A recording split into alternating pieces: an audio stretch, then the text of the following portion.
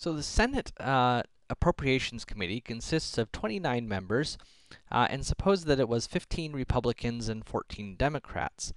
The Defense Subcommittee, which is a smaller group of that, consists of 19 members, 10 Republicans and 9 Democrats. How many different ways could the members of the Defense Subcommittee be chosen from among the 29 senators on the Appropriations Committee?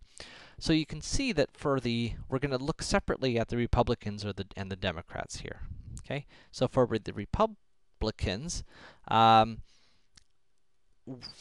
we have 15 Republicans overall, and 10 of them are going to end up on this subcommittee.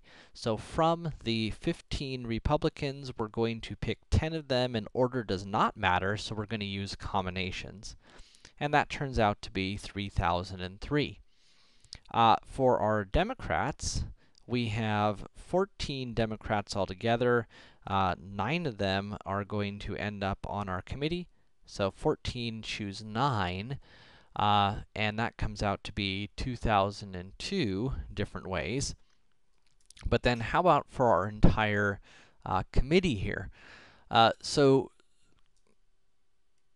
now imagine that let's put all the Republican choices on little slips of red paper. So we got 3,003 pieces of red paper, and then we put all 2,002 Democratic choices on little slips of blue paper and threw them all in a hat.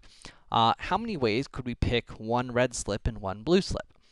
Well, there's 3,003 possibilities for choosing a Republican contingent, and there's 2,002 choices for choosing a Democratic contingent, and so we simply multiply those together just like our restaurant choices, and we end up with a very large number,